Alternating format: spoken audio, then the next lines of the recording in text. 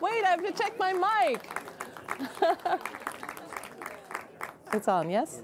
Oh, I think I'm being broadcast. Okay. All right, well, I'm going to come out here and sit all by myself. So.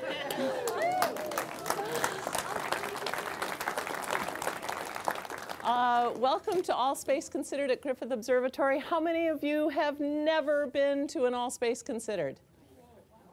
Oh, that's kind of surprising. He's lying over there. How many of you have been to an All Space Considered? Okay, there you go. And for those of you who have never been, how many came because a friend brought you? Okay, that's the majority. How many of you saw it in a newspaper, in print, ink? Yeah, I think he's not telling the truth either. We have a lot of liars here today. How many of you just saw the line and got in it? Okay. And how many of you saw it on a website, any website? All right, so, you know, we try to see what's true so we can see how we reach people best. So thank you for, whatever brought you here, thank you for coming. My name is Dr. Laura Danley. I'm the curator of Griffith Observatory, and I am your host tonight. And usually I have with me a few other people, but we're going to bring them up a little bit later in the program just because there were just too many chairs up here and we got too crowded. So it's a little lonely for me, but I will start by first of all, thanking the tax-paying citizens of Los Angeles. How many of you are tax-paying citizens of Los Angeles? You may not know it, but Griffith Observatory is your municipal observatory. It is owned and operated by the City of Los Angeles Department of Recreation and Parks. So there aren't a lot of cities in the world that have their own municipal observatory. Just Springfield in The Simpsons has Springfield Observatory, looks a lot like Griffith Observatory. But you know, for the most part, it's a pretty rare thing. So, you know, Los Angeles rocks and rules, and it's the best, and so yay. And hooray for Hollywood, right? So, what? The Dutch. You're prescient, I think, over there, and you'll see what I mean. How many of you are members of Friends of the Observatory? Oh, I love that. Yay. Friends of the Observatory is our sister 501c3 membership and fundraising organization. It sponsors our school field trip program. So if you like fifth graders and you think they should, you know a little bit more science, you might want to consider joining Friends of the Observatory. It also supports things like all the great equipment in here, our new production for our upcoming planetarium show. You know, they do so much for us, and you would be so appreciated if you considered joining if you aren't a member already. So we did reference the music a minute ago, and we have a little game that we play when we listen to the music. So Bill, do you want to tell us what that's all about? Sure. Our signature, this is on. Is it on? No, it's not. It made a sound. All right. Testing. No. You turned it off. Testing, testing, yes. All right. So, yeah. Hi. So we have a game we play. You heard music playing when you came into the theater. Each one of those pieces of music is in some way connected to a title or theme or something in one of the stories, and it is okay when that story comes up, if you remember the connection, to shout out the name of the piece of music or some description of it if you don't know the exact title. And if you do that, and you're the first to do that, then you get a prize. And the prizes are really awesome. We have all kinds of pictures of space, all kinds of stickers from various missions, including Cassini and all sorts of things, W First. We also have these new stickers, if you're into stickers. We have these stickers that came from JPL, correct? Caltech, I'm sorry, Caltech. Well, they're so closely associated. Caltech. And each sheet has all of the sun and all the planets and various other solar system objects. I do like to point out, they're going fast. The outdated calendars are almost gone. We have only 2 left for 2016, which will be good again, exactly again in 2044. So the idea is you stick this in your sock drawer, forget about it. You just put a little reminder in December, you know, late December 2043 to pull it out of your sock drawer. And then you have a nice calendar that's got Griffith all over it. The antenna balls, yes, thank you for reminding me. It sounds like we still have a couple of antenna balls from JPL, but I'm wrong. It's empty. Sorry about that. Nobody has a car antenna anymore anyway. Finally, we have bookmarks, and as I like to say, if you're under the age of, I don't know, 25, you can Google what a book is, and then you understand what this is for. Everybody groans. I don't mean it. You don't have to Google it. You can Yahoo it or Bing it or anything you want. All right, I think that's it. So guess away and enjoy the show.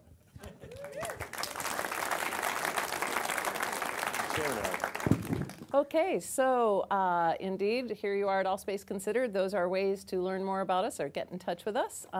So it is the first Friday of every month. So if this is your first time, come back on the first Friday of any month, and we're usually here doing this show.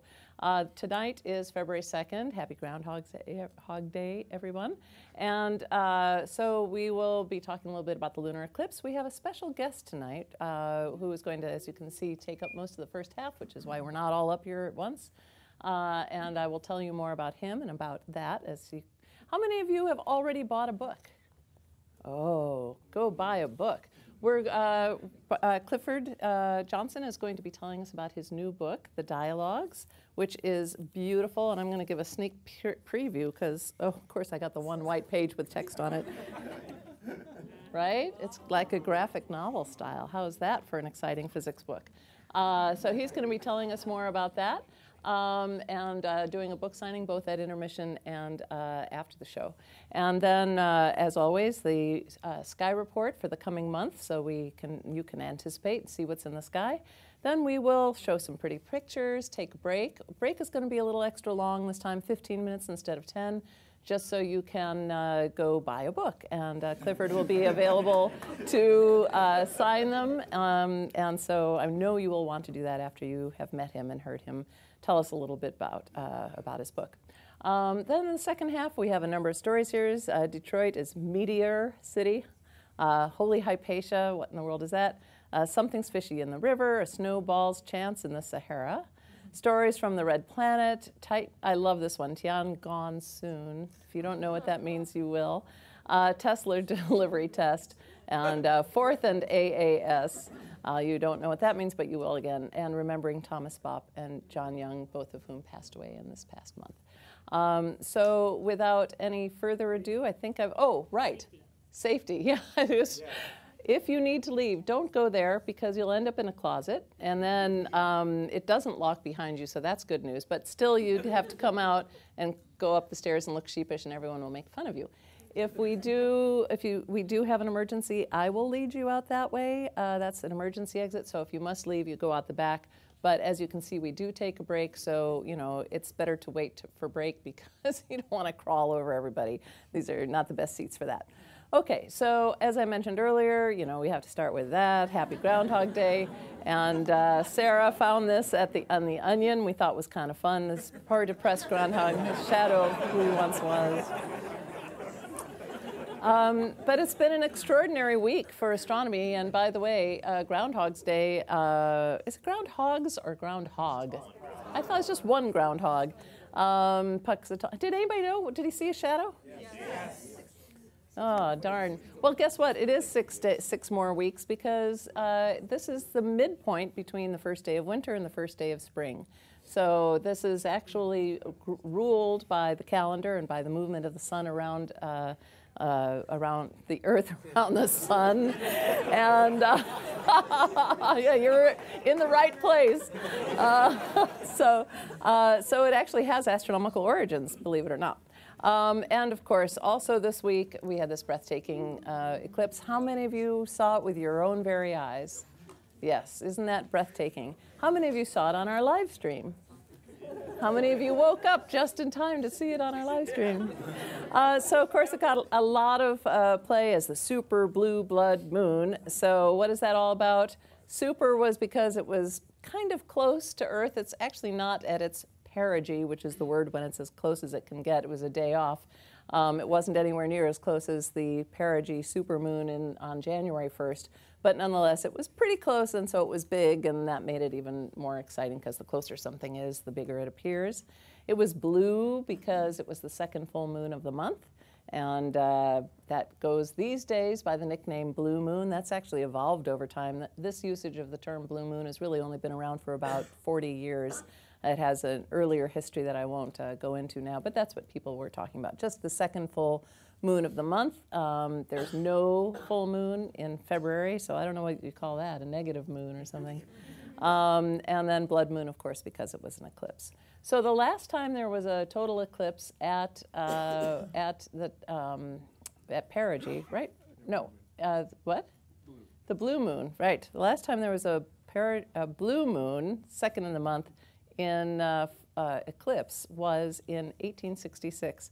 So you might remember we had a slide last time of all the things that was happening in this 74. This is what was going on in 1866. The nickel was newly minted. That was kind of exciting. Jesse James, I think, robbed his first bank. Anyway, you can see the stars in the flag. It was quite a while ago. So yeah, a lot of time has passed. So it was a beautiful show, and I hope you enjoyed it. We had an event up here. It was very busy, as you can see, a lot of people in the middle of the night. We had our director in his usual wizard costume, beseeching the moon to return since it's disappeared. We watched it and viewed it and recorded it through our own telescope that's in the historic Zeiss telescope dome.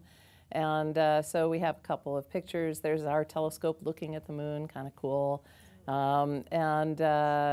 Just a beautiful picture by one of our guides. And here is the whole thing in 60 seconds. So if you missed it, here you go. It started out with a penumbral eclipse which is very hard to see at first, but slowly and surely you start to see that the side of the moon gets darker and darker. And then the first bite is taken out of the full umbral eclipse, they call it. And more and more of the moon disappears. That's us changing the exposure level. It's not going backwards, but the thinner the sliver, the more you have to open up the aperture. And then, of course, when it was completely in eclipse, it had this absolutely breathtaking, deep, deep copper hue. It was darker than most that I've seen in quite a while.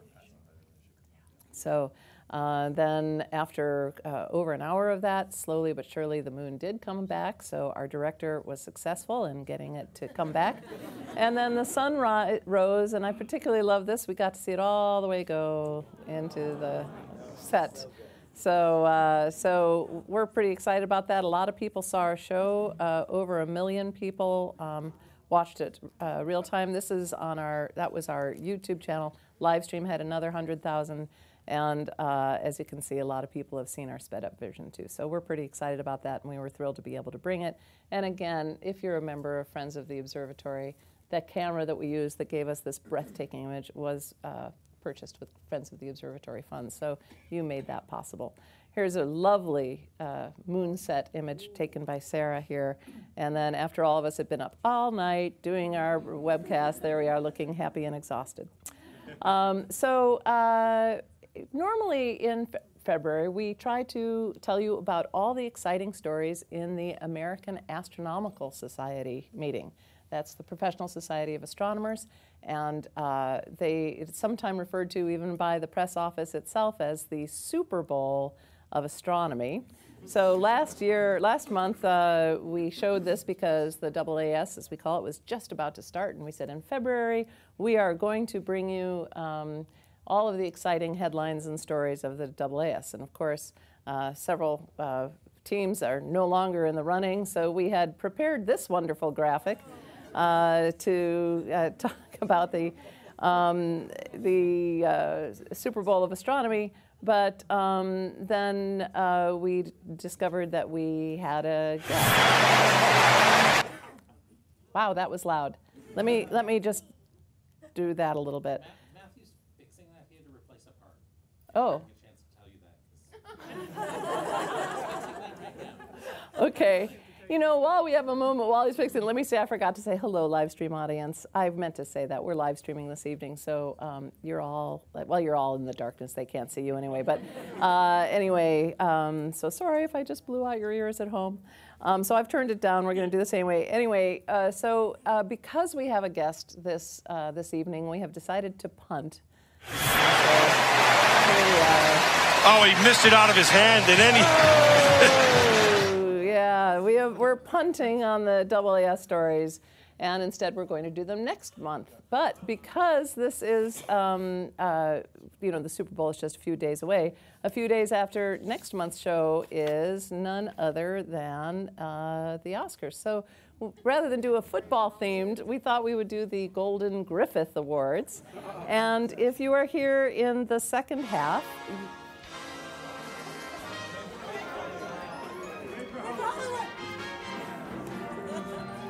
okay, you will be like the foreign press or the Academy or whoever it is, and get to vote on what stories you'd like us to cover. So in the second half, we're going to do a little quick run through of what the nominees are, and then you will vote for us, and we'll collect your ballots. You'll get the ballots at the second half, and those are the stories we'll cover for you next month.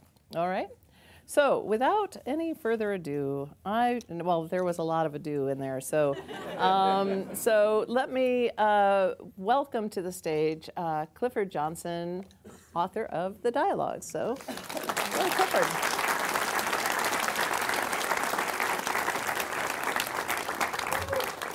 How many of you have seen Clifford here before? Or seen him anywhere before, let's put it that way. There you go.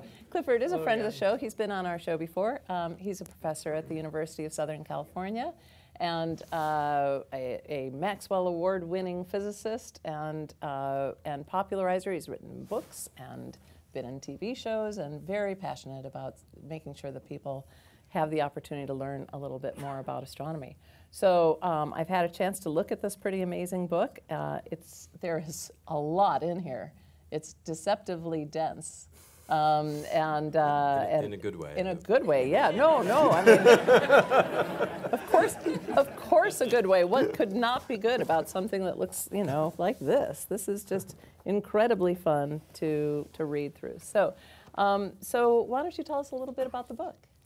Okay, we'll I'm switch over. not sure if my microphone is on, but it is. Oh, great. Okay, thanks. Let me. If you can see this. There you go. Yes, you can.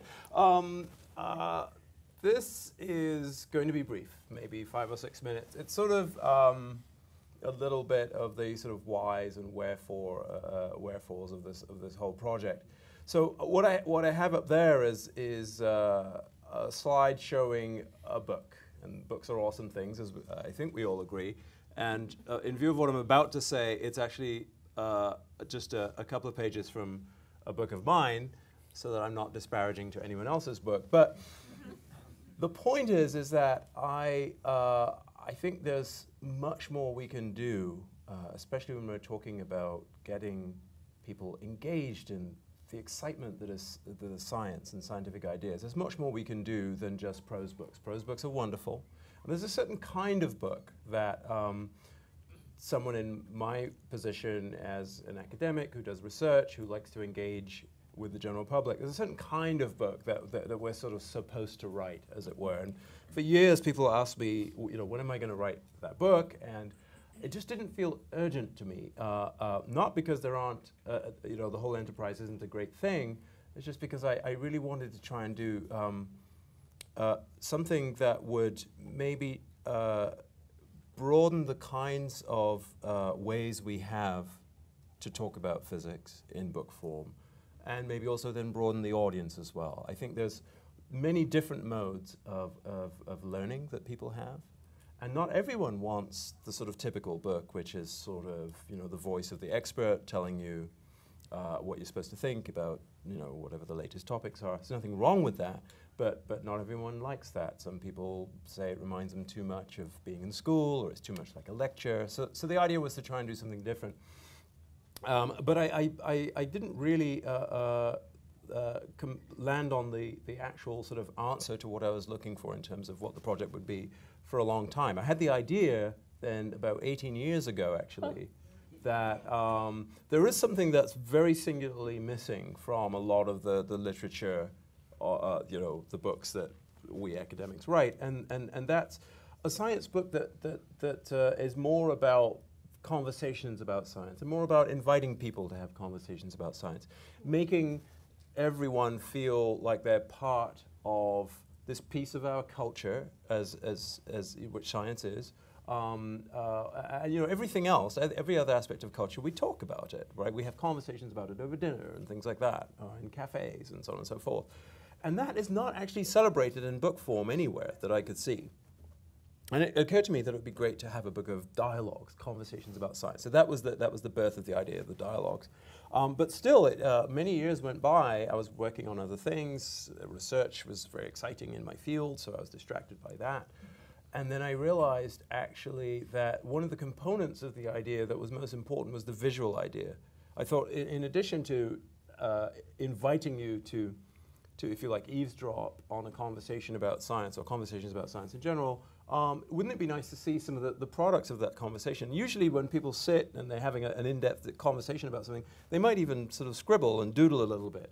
And sometimes that can look quite beautiful. It's quite interesting what the sort of conversation, the fragments of the conversation on the page. So I thought that would be an interesting thing to show. So the original idea was that I would do those conversations, but it was still largely a prose book with some illustrations. And then I thought actually it'd be fun to not just do that, but maybe also to sort of see some of the diagrams that we draw when we're trying to explain certain concepts, break that rule that that's supposed to be out there, that you're not supposed to show equations in popular science books. I wanted to go, no, we can do that as long as we actually, you know, don't try and expect everyone to get everything out of it. You can look at it and you can get what you can, and maybe talk around it in certain ways and treat it almost like a piece of art, where you look at a painting, you don't get everything about the painting, but you don't run screaming because it's art.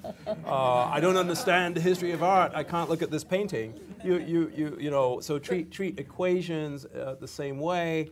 They're the important tools that we use in science. Why do we not show those when we're talking about how we got our ideas?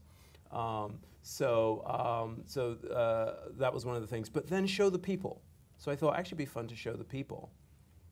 And I thought, well, wouldn't it be interesting also to show where the people are? Because that would also drive home the idea that science isn't just taking place in special centers with labs or in special conference centers. It's out there in the world. It belongs to everybody. So that was the idea. So why not show the world? So I got a little carried away.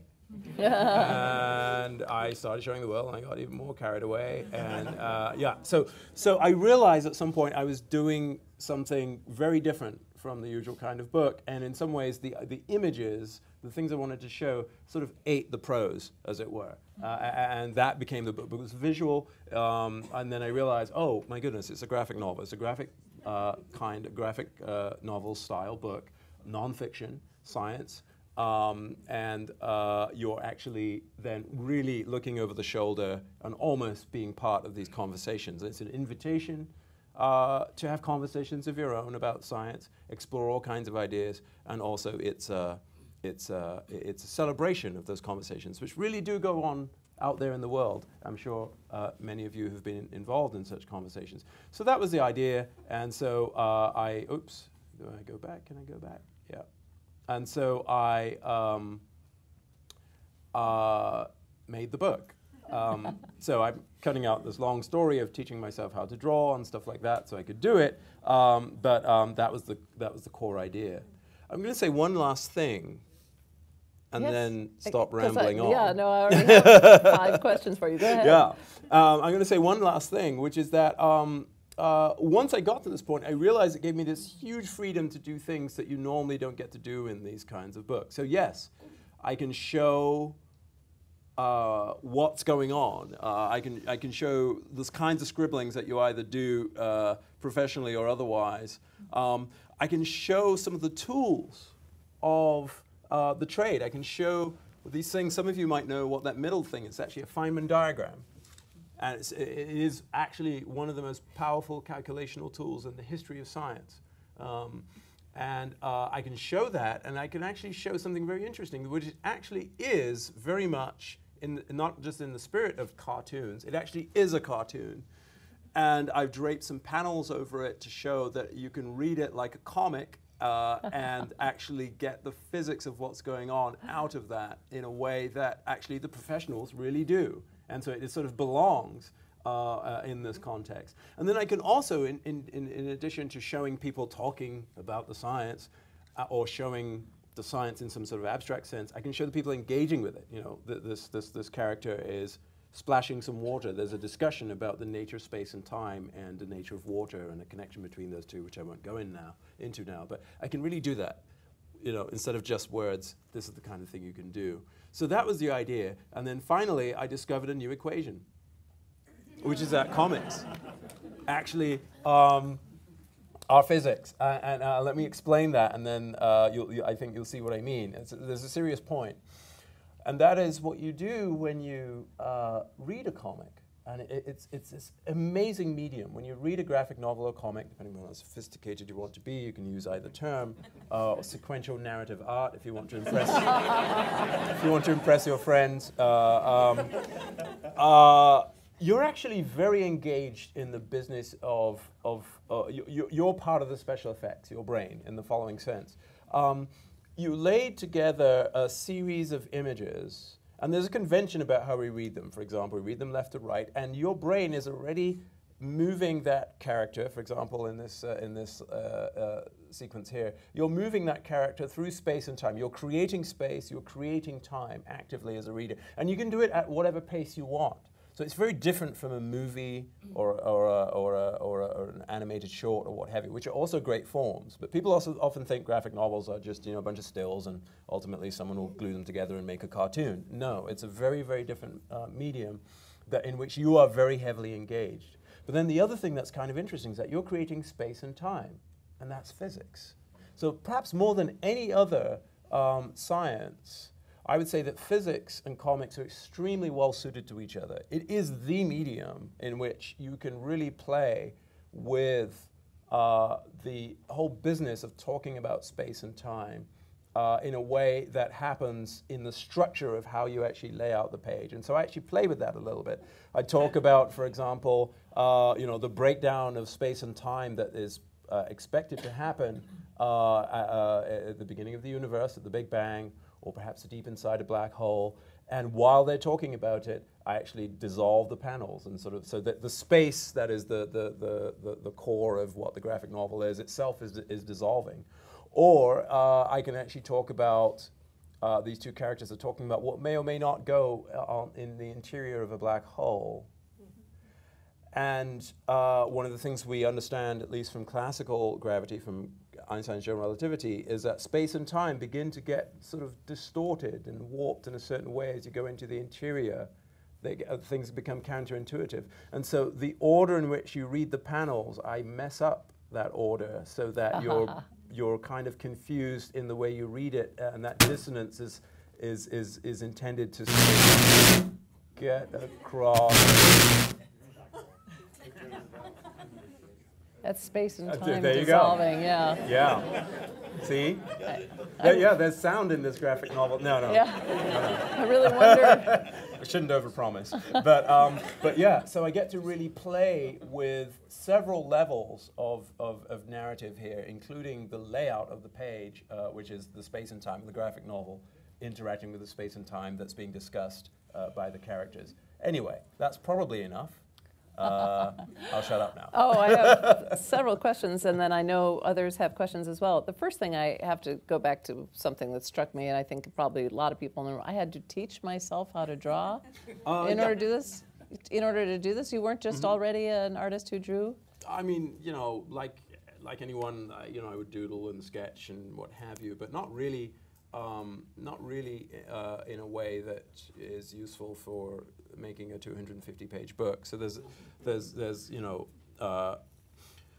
there's all kinds of skills that it's worth learning, and they are learnable skills. Don't let anyone tell you that, you know, you can either draw or you can't. That's nonsense. You can learn skills just like with science. You can learn a lot of the skills needed to do wonderful things in science. It's not some innate gift you either have or don't have. So anyway, I went off track there, but it's an important point.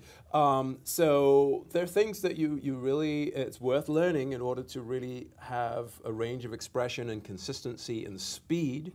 You know, you need to be able to do thousands of drawings, and you need to be able to, you know, draw a face that looks like a person that is a particular person from many different angles, and move people around a room, and have them, you know, look reasonably expressive and things like that.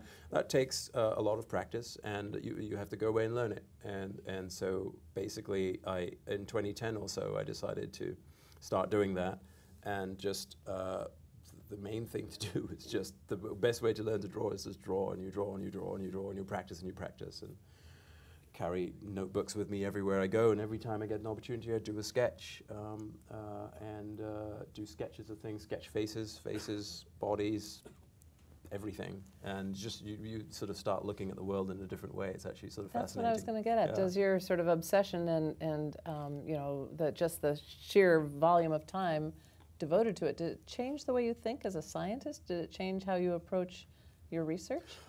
Maybe. I mean, I've always been very visual in the way I think about sort of aspects of my research. There's very much a lot of sort of geometry, the kind of mathematics and things that I tend to bring to problems can be much more sort of geometrical than algebraic sometimes, and things like that. Maybe we should dial back and say what your research is. Do you want to? Yes. Well, I work on. Thank you. So I work on mixtures of particle physics and gravity and quantum physics. So I tend to, these days, spend a lot of time thinking about approaches to understanding space and time at the most basic level, at the quantum level, so things like string theory and things like that, and apply them to black holes, cosmology, those sorts of questions. We're still trying to understand what the best tools are for describing space and time at the quantum level. And somehow all of that geometry Einstein taught us to think breaks down in some way. And the key tools for describing how that works and what takes over is an issue of intense research. It relates to some of the exciting work that's going on with colliding black holes now. We may have new probes of some of those ideas going on in the heavens, as it were. But I'm on the theory side, where I push equations around the page and draw diagrams and try and calculate things. So going back to the to your question, yes, it's being able to feel free to sort of sketch even a cartoon of an idea is something we do in our field a lot. And so there's a natural outgrowth of that to maybe wanting to sort of do sketching in general. Yeah. Well, I got the book this afternoon with the hope of at least getting a sense of what the different conversations were, only to discover that your chapters don't have titles. and I was, I know, so much for my cheating. But I was curious about that, because that obviously is a very deliberate choice. They just have Chapter 1, numbers and lovely graphical depictions of those numbers. That's going to hit the floor. So there are 11 of them. And are they divided into different topics, or are they just sort of not really experiences more than topics? Experiences, or? right? Yes. Yeah. That's a really great question. I really enjoyed the whole depiction of a conversation, using conversation as the delivery, for a number of reasons. But one of them, for sure, is that there isn't a specific topic. Typically, when you're having a conversation, there isn't sort of a big heading saying you're now talking about subject X, right? You may start off talking about subject X, but you're going to go off into different areas, or you started in some completely different place, and then weeks later you realize that conversation was really about that other topic, or not about any particular topic at all. And that sounds very vague, but it's deliberate, because science is very interconnected. And this is a great way of showing, without actually just having a big saying science is interconnected, I can just show you through a conversation that you can go from, so the first chapter, sort of as a wink to the famous genre that people always associate with graphic books, the superhero genre. You open it up and it looks like there's a bunch of superheroes in a situation, but actually they're at a costume party, spoiler.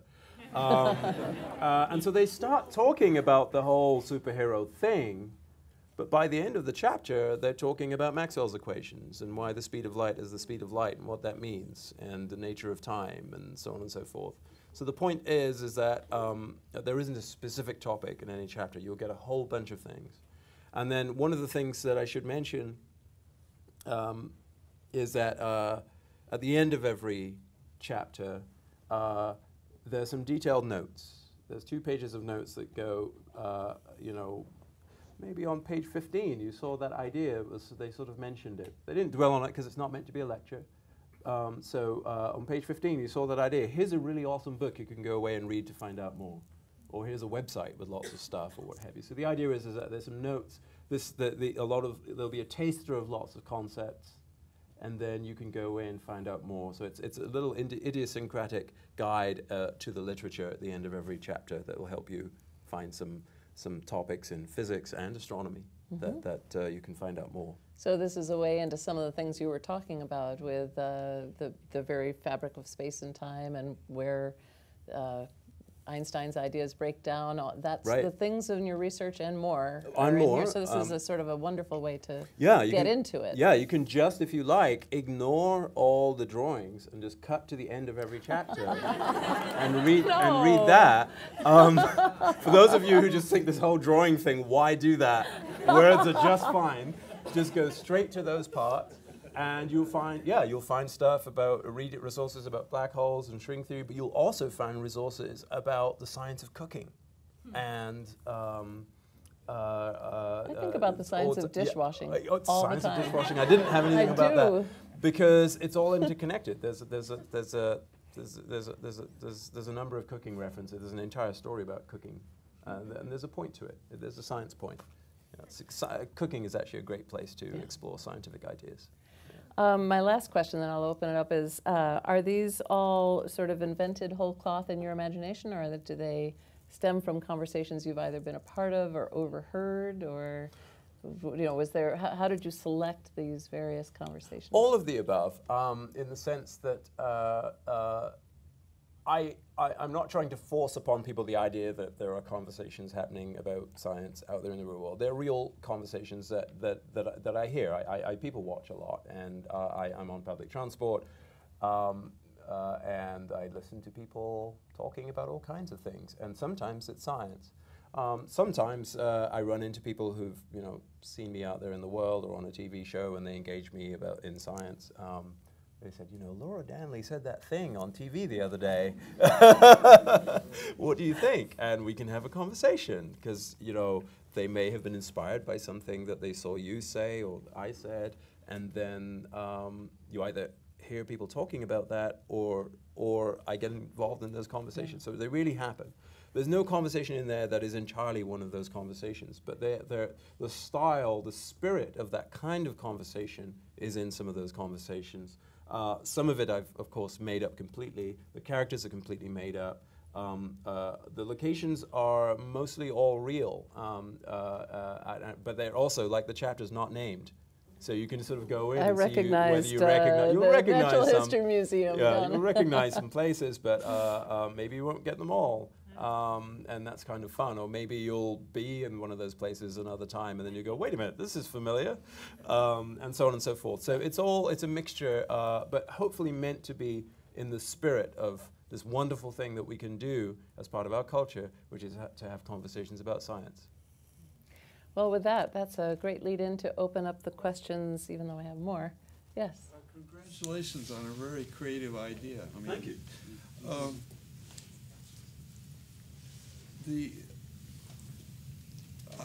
My question is, could you send a copy of this book to the American Dyslexic Society? I'm told that dyslexics are people with brains that think in 3 dimensions. And for us that think in 2D, reading is a easy skill.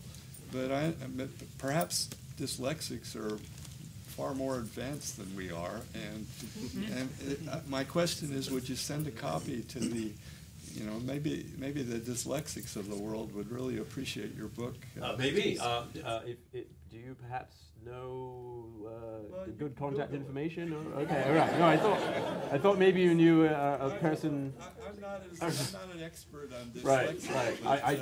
I would love to do that if you know, if it was of any interest or, to them, and a service I could do, of course I would.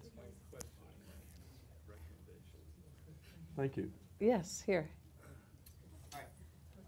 So science communication is actually one of those very complex issues that people tend to not address at all. And I'm very happy that you're not only researching, but also getting engaged in the whole science communication endeavor. My question is, after writing this book, since you said it took 18 years from the inception of the idea to completion, essentially. 8 years. 18. Sorry. No, 18. 18. Oh, 18. See, I was No. listening. I know. It's nothing takes that long these days. That did. So I'm assuming throughout the process you have always had engaged into science communication. After writing this, have you noticed that your approach to science communication has become more visual? So instead of having a conversation at a bus stop, you would say, well, hold on, let me show you, and you would pull out a paper and draw the diagram? No, that's a good question, because visual can mean more than drawing a diagram. And so I can have a conversation with you about some aspect of physics, some aspect of astrophysics, and be very visual, but use words to invoke, you know, at a bus stop, use words to invoke that.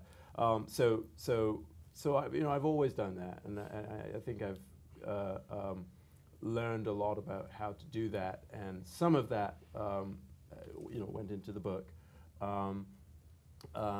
But it doesn't necessarily mean that that's the only mode, but it certainly adds to the kinds of things I might do. Or I might actually think of something in my head that's, in a way coming from a drawing or something, but then it helps guide what I might then say in words. It really depends upon the situation. It's not clear to me that people would stay around much if I stopped and got out the notebook and started scribbling. Although sometimes I have the notebook out already because I'm sitting on the subway and I'm actually sketching some of the people around me. But then I'm usually not showing it to anyone, so I don't start a fight or something. I was struck at the beginning. It's very commonplace in observatories to, and I'm thinking of right now, Green Bank, West Virginia, where you go have lunch, and the classic write on a napkin, like, well, you sketched out on a napkin, is absolutely true. Yeah. So people are always pulling out their pens and writing on napkins. So they actually have little slips of paper, little pads of paper and pencils, because they know that scientists sitting around a table are eventually going to start drawing things. Yeah. So it's a very common way to communicate. Yeah. Yes? I was wondering, so was this book a very linear process for you, as in, like, you had the ideas, you would finish one chapter and then move on to the next, or was over time, did you have to go back and make a lot of revisions just because of what was going on in the scientific community, or your own revelations in your own research? Well, the book isn't, so that's a great question. The book is, so again, another thing that's very common in the business of doing a popular level book by someone who does research is that it's all about sort of, here's the latest thing that's going on in my field, and that's kind of the book. There might be some early chapters that sort of say, well, here's what you need to know before, and then so my joke of that is that the standard model of that book is that there are 10 chapters introducing you to a little bit of relativity, a little bit of it, and then chapter 11 is, here's what I want to tell you about really. So this isn't that kind of book either. So while there is some string theory and quantum gravity in there, it wasn't really my goal to tell you the latest stuff that's going on, although there is some of that. I really just wanted to celebrate some of the great things that are worth talking about science. And so the chapter, there's 2 chapters, which is mostly, like I said, it's about lots of things, but it's mostly about Maxwell's equations, which are, as you may know, well over 100 years old. They were discovered the equations that eventually taught us what light really is and all electromagnetic phenomena. They're regarded by some as the most beautiful equations ever written down, you know, in the context of physics. It's kind of fun to unpack what people mean when they say that. So there's a character who's, you know, one character says, oh, those equations are so beautiful, and the other one says, what does that mean? Right? You're talking about math here, right? What's that mean, beautiful? I don't think beautiful. And so they have this conversation about why that is a meaningful thing, and so on and so forth. So that's not telling you anything about latest research, it would seem, but actually it can, because a lot of what we're doing right now in research is, a lot of it is driven by trying to write down very symmetric, beautiful equations that maybe capture a range of phenomena in certain ways, because experience has taught us that that's usually a good thing to do.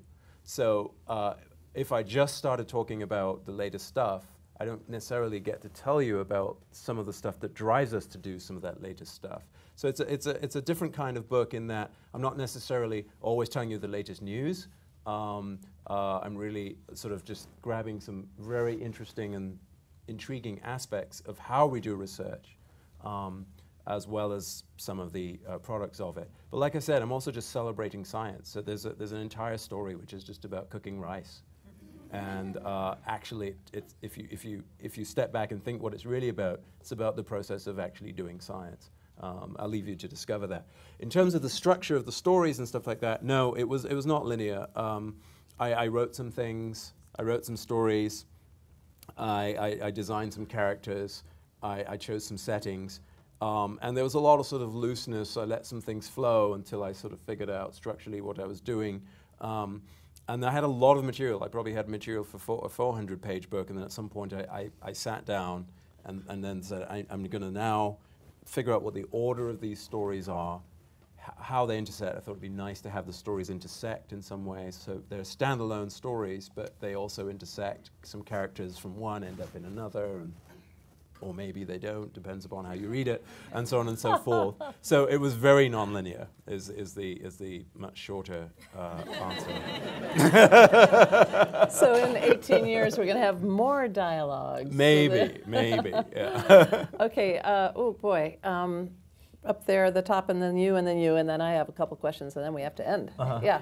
Given the type of book you're writing, it's rather unique, with, you know, pictures and physics, and you don't see that too often. How did your publisher handle editing this thing? Well, there's a pre-question to that, which is how to get this thing published in the first place. Yeah. Because basically, so the main thing I learned, you know, sort of 10 years of, almost 10 years of teaching myself, you know, raising my level of drawing and all of that, sort of teaching myself and learning about the craft of making graphic novels and what have you. The most important lesson I learned is that you never go into a publisher and say, I have an original idea. No one's ever done this, and there's nothing out there like this. Please publish this. It's the last thing they want to hear, unfortunately. Publishers want to hear, I have a book idea, here's 5 other books that are kind of exactly the same, and here are their sales figures, and I'm going to do one more. That's what they really want to hear. So, yeah. So needless to say, this took up a huge amount of time trying to get it published. So that's the longest story. The real question you asked then is, once I did find a publisher, what was it like for them to edit it? Well, basically, they were not allowed to edit it. Part of the deal was that this, from the cover, the front cover right through to the back, is all me. And so maybe I'm a little bit of a control freak, but it really is. It really is that the project is unique. It was very, very difficult because, again, I couldn't point to examples. It's very, very difficult for me to explain what it is I was trying to do in certain ways, including the design of the book itself. And so the best way to do it was just to do it. And they were very kind. MIT Press were very excited about what I was doing, and they pretty much stepped aside and let me just hand them a camera-ready document. I wasn't expecting them to allow me to do the cover. I thought, okay, they can do the cover. And then at some point, I was sort of secretly hoping at some point an email came and said, "So we were thinking, would you mind doing the cover?" And I said, "Yes." And so I got to do absolutely everything. But there were points where they came back and said, we're not quite sure what's going on here. This isn't how this is normally done with this aspect. And I said, well, here's, and then some people were very patient and sort of listened when I tried to explain what I was trying to do in certain aspects of the design. I think actually a larger, more fancy publisher in New York may not have been as accommodating. So in a way, maybe it was a good thing I ended up at a small academic publisher. Sounds like there was a lot of trust and respect. Yes, yes. Thank you. Yes. Yeah. Oh, being both an artist and a scientist, do you ever struggle with being able to balance your two interests, like finding time to do both? I think of myself as a scientist who's just got certain skills that I use to communicate. Maybe a little broader skill set than is traditional, but I don't really think of myself as an artist. I can't even describe myself. It feels like I'm.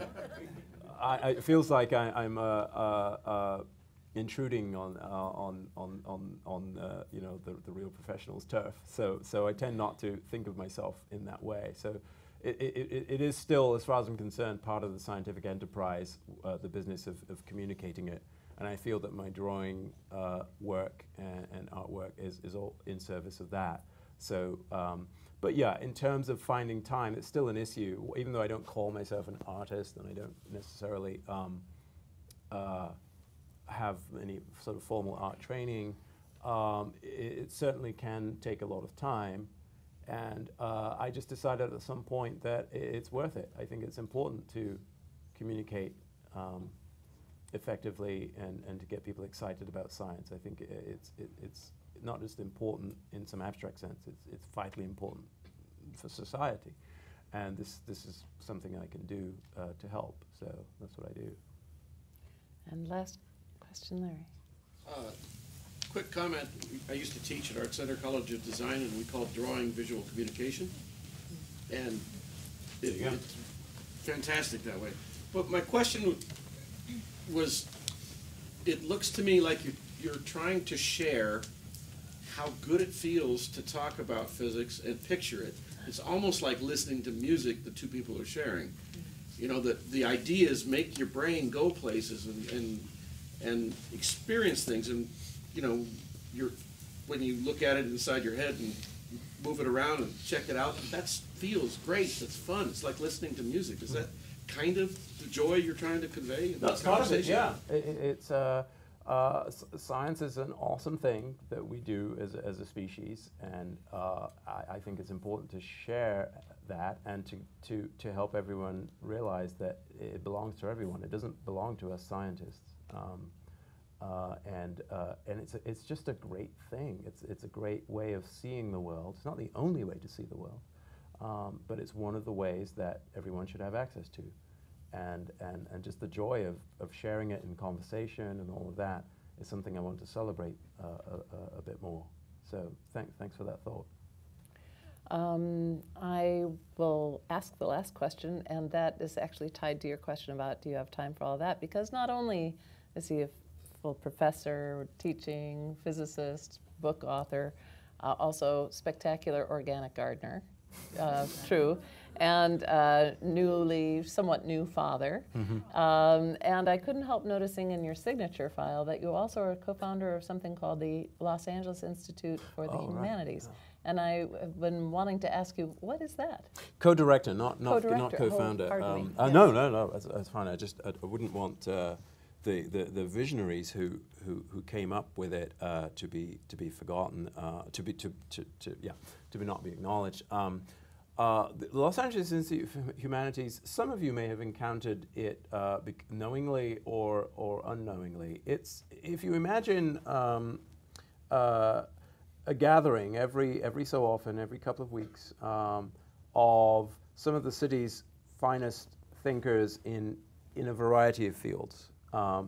whether they be writers of fiction or nonfiction, whether they be musicians, journalists, historians, few scientists, so on and so forth, artists, just getting together and sharing ideas, telling each other about their latest projects, and maybe giving each other suggestions or making connections and what have you. So that's roughly what it is in its essence. But then there are a lot of projects that sort of began sometimes over those luncheons that became things that are parts of the culture of Los Angeles. Among the most famous are the Los Angeles Review of Books, which is now one of the most amazing websites, and they also publish things in print, places that celebrating the written word in all its form. Some of the founders of LARB, as it's called, are regulars at the Los Angeles Review of Los Angeles Institute for Humanities.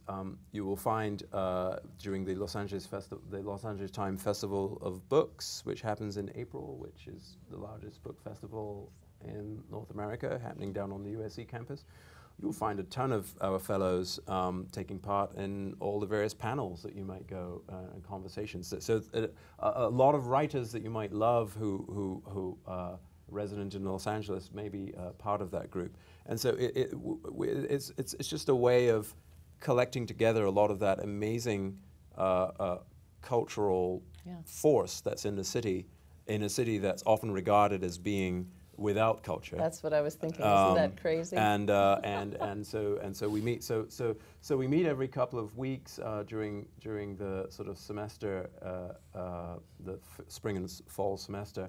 And we also do, since I became co-director a few years ago, I try and get us to engage more with the city by going out there as well. So we're not just sort of meeting and having luncheons, which you can be a friend of the LAIH and come to the luncheons.